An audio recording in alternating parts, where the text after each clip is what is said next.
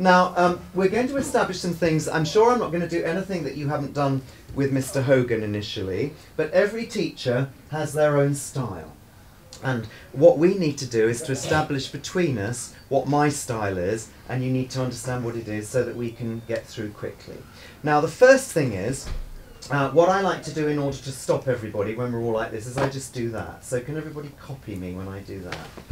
That's it. Okay, and keep watching me because I'm very crafty. Again, okay, keep watching. Okay. Told you. Okay, keep watching.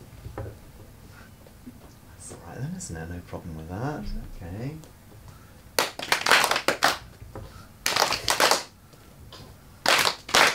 Got my beady eye on you. I want to make sure everybody does this. Good. Like the smiles.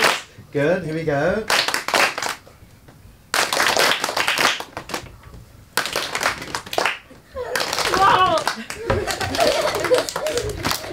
Okay. When you're doing these kinds of rhythms, give yourself some words and it will help you. So if you just add the parts of the body that you're touching, it will help you. Shoulders, clap, clap, knees. Head, shoulders, clap, clap, knees. Head, shoulders, clap, clap, knees. Head, shoulders, clap, clap, knees. Head, shoulders, clap, clap, look at you. Head, shoulders, clap, clap, knees. Head, shoulders, clap, clap, knees. Head, shoulders, clap, clap, knees. Head, shoulders, clap, clap, knees. But you were still doing it accurately, even when we got faster and faster and faster.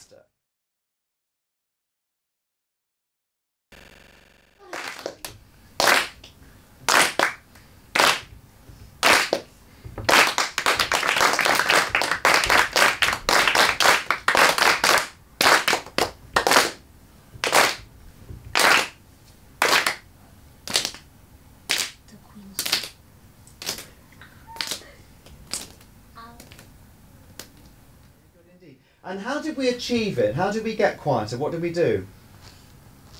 We used less of our bodies. So first we did claps, and then we used 4 fingers and 3 fingers and 2 fingers and 1 finger, and then we just stopped. Exactly, absolutely, perfect description. Good boy. The art of good learning is to stack up your learning. So learning to do that is learning to stop.